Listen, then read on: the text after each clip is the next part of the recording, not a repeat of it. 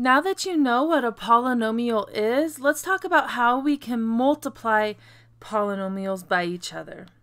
The first type of multiplication of a polynomial I want to take a look at is a monomial by a monomial. So when you have a monomial, that means a polynomial with only one term. So an example of a monomial would be 4xy. A term is combined using constants and variables with multiplication. So we have 4x times y, and let's multiply that by another monomial, 10x squared y squared. Now when you're multiplying this, you're going to use the exact same rules for exponents. So you multiply the constants, 4 times 10, which would be 40, and then you multiply the x's. X times x squared is x cubed, and then last the y's. Y times y squared is y cubed. So the multiplication of a monomial times a monomial, you just multiply each like variable or like constant. Now let's take a look how we would multiply a monomial by a polynomial. So let's say I have, for example, 4xy again, but I'm going to multiply it by 6x squared plus 7x. Alright, the 4xy is a monomial because there's only one term. The 6x squared plus 7x is a binomial because there's two terms. So when you are multiplying a monomial by any polynomial, what I like to do is I take this 4xy and I multiply it by the 6x squared first, and then I multiply it by the 7x.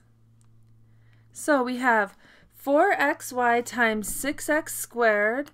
You multiply the constants. So this is going to be the same process as multiplying the monomial by a monomial, but you'll do it 2 times.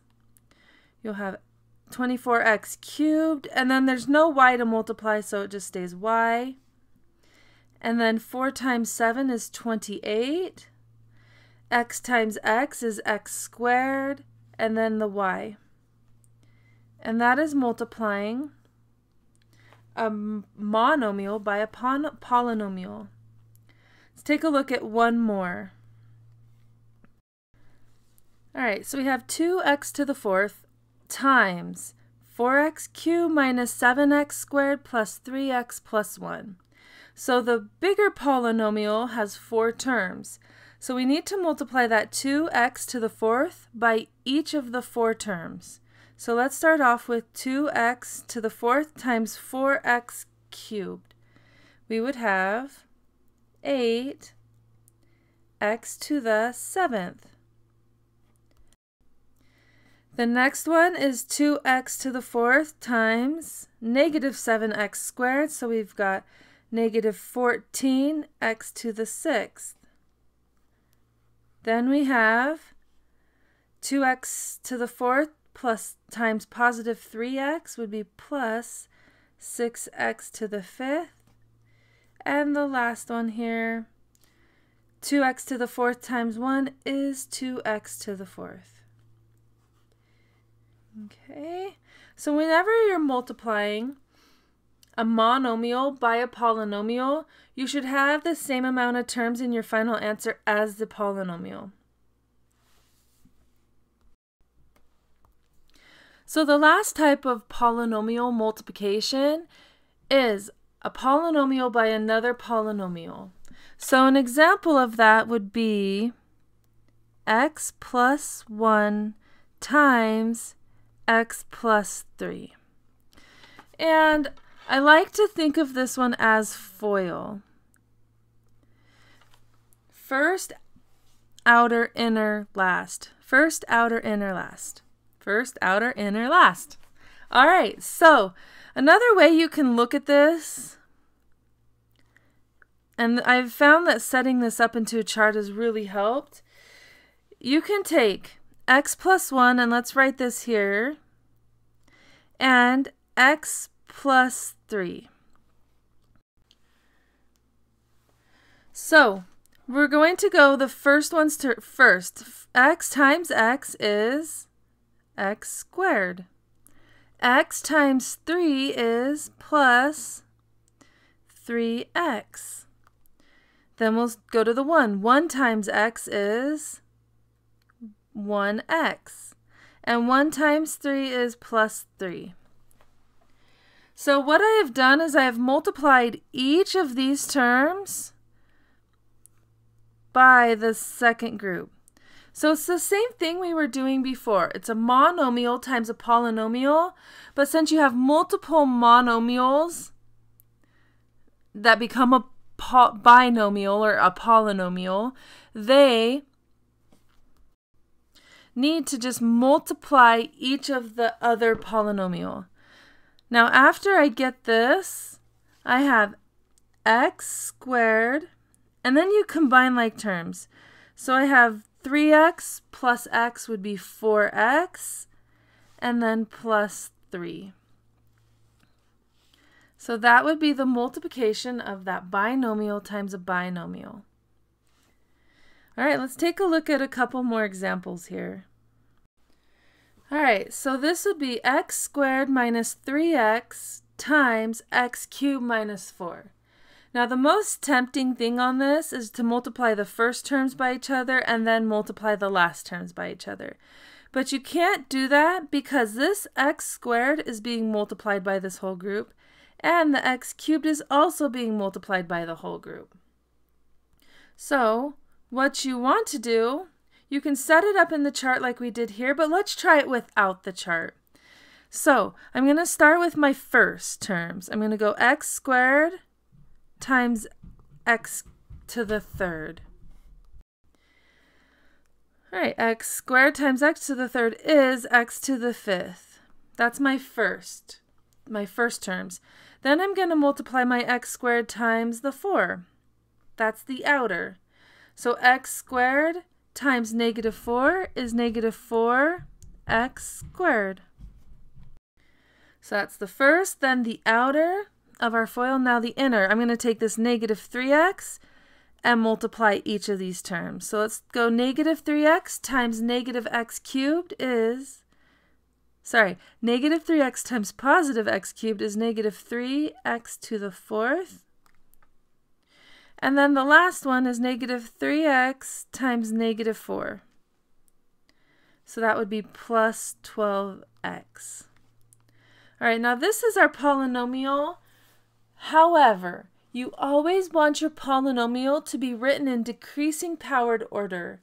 So I want to first go x to the fifth. And since x to the fourth is bigger than x squared, I need to write that 3x to the fourth first. And then I can write the negative 4x squared plus the 12x. And we have our final answer. That is that binomial times the binomial. All right, let's take a look at one more. This one is actually pretty tricky, but it's going to use the same concept. Now here I have a trinomial times another trinomial. Okay, so what you're going to want to do is you start with your first term. And this first term is going to multiply each of the terms in the second polynomial. So I end up with x squared times x squared is x to the fourth. X squared times 7x is plus 7x to the third. X squared times negative 4 is negative 4x squared. Okay, once you have done that, this x squared is done. You've multiplied that x squared by every term, so you move on to the next term, which would be negative 3x. So I'm going to take this negative 3x and I'm going to multiply each of the terms. So I've got negative 3x times x squared is negative 3x cubed. Negative 3x times positive 7x is minus 21x squared. And negative 3x times negative 4 is plus 12x. Now you have officially multiplied this negative 3x by each of the terms in the second polynomial. So let's move on to that last one, this one. This one needs to multiply each of the terms as well. So I have 1 times x squared is x squared.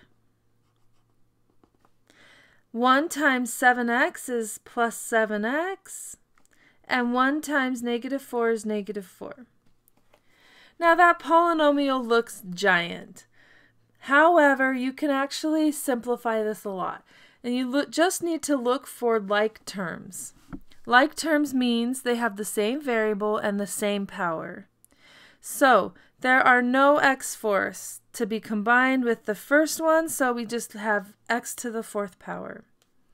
Now let's look for the x cubed. So I have x cubed, and that is all for my x cubed. So I have 7x cubed minus 3x cubed, which would be 4x cubed. Okay, now let's look for the x squared. So here's negative 4x squared, negative 21x squared, and 1x squared. So negative 4 minus 21 is negative 25x squared. Negative 25 plus 1 is negative 24x squared. And I'm just double checking, making sure that I did that right, and we're good. Okay, then we have the x cubed, or x to the first, sorry.